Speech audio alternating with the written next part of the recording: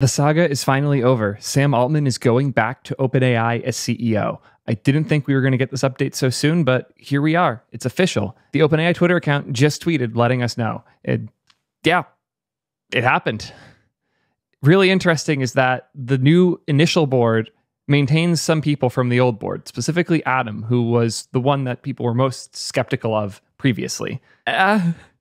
We'll see where this goes. Sam also tweeted, "I love OpenAI, and everything I've done over the past few days has been in service of keeping the team and its mission together. When I decided to join Microsoft on Sunday evening, it was clear that it was the best path for me and the team. With the new board and with Satya's support, I'm looking forward to returning to OpenAI and building our strong partnership with Microsoft." And here is him, once again hearting, but this time with my favorite, the salute emoji in the middle. This is the good ending. It's over. And this wasn't news that came from somebody leaking it either. This just kind of happened. So, yeah. I think the cycle's over. Keep an eye on the channel because I'm working on the whole history video coming very, very soon. Now this is done, I'm going to sign off for a bit. It's been a crazy few days. Thank you guys for sticking around throughout this. It's been fun. Peace, nerds.